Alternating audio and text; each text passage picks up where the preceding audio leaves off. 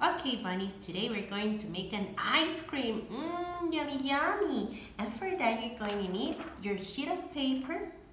Mommy and Daddy will help you to make the cone of the ice cream. We're going to make a triangle and two circles. 1 and 2. For that, you need your fluffy paint. I'm going to do it red, but it's kind of pink, right? You're going to use your paintbrush and you are going to color only the ice cream.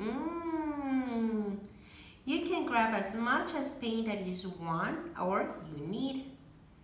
You see, you have to color all the ice cream, the 2 bowls of ice cream.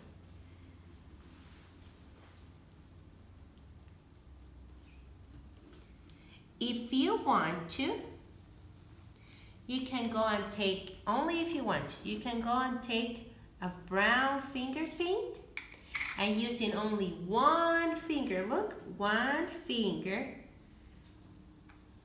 you're gonna color the cone of the ice cream. Let's try it. Let's have fun.